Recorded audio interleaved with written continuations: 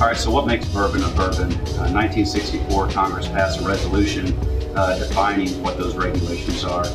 So number one, bourbon has to be made in the United States.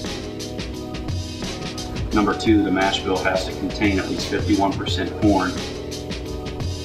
On the distillation side, it can't be distilled more than 160 proof, and it has to be aged in a barrel no more than 125 proof, and it has to be aged in a new charred oak container. Not essentially a barrel, if you call it bourbon, but this is what yields the best bourbon out of these 53-gallon American oak barrels that you see here from the recipe behind me right now.